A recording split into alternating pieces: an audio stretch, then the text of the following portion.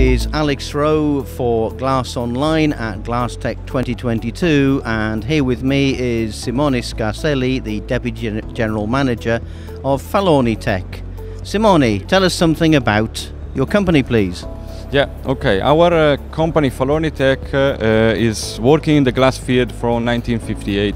We are a specialized technology supplier for glass melting furnace and conditioning system. Today we are able to supply a complete plant, especially for glass container production. Our company during this exhibition is proposing new technologies in the specific field of glass melting, and with focus to the CO2 reduction.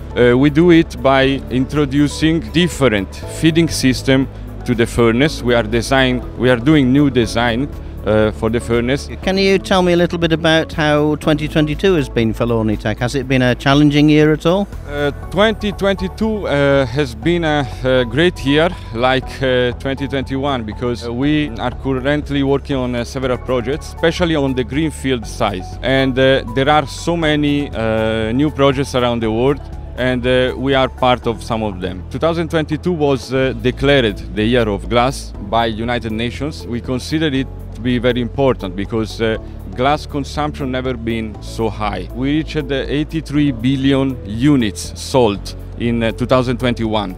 This was a big record from last 25 years. So very interesting. And how do you see 2023 shape up? Do you think it's going to be a good year as well? As well as in our range of services, we are also producing feasibility studies for new investors, new projects. 2023 will be as well another increase. So we are expecting a great future and a great year for the 23.